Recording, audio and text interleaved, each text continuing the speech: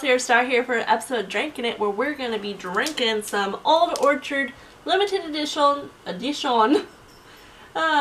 apple cherry cobbler made with real cherries.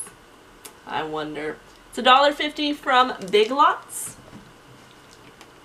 This can be enjoyed chilled or warmed, but we are doing it chilled. I don't got time to do it warm. I don't know if that's a cherry smell, but it's kind of a sweet smell.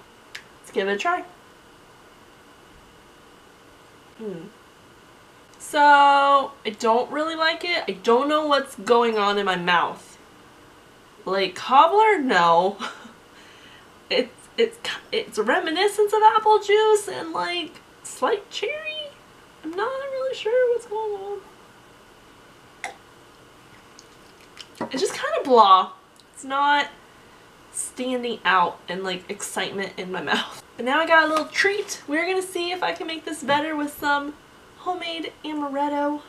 That is right, people. Homemade amaretto. We fancy up in here. It's in an amaretto bottle, but this is not the brand name, but it is homemade. Okay. I love me some amaretto. Like this amaretto, I can just drink it straight. I don't need ice or anything, and it's just so good. See how this goes.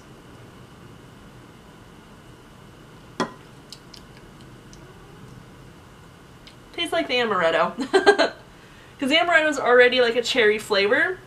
So this definitely fills in that cherryness that wasn't really just in the drink by itself. I mean, I'll drink this. I'll drink these two together. That's pretty good. Because it just kind of tastes like the amaretto. But yeah,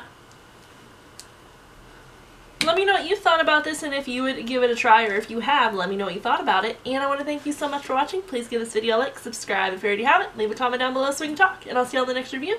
Bye!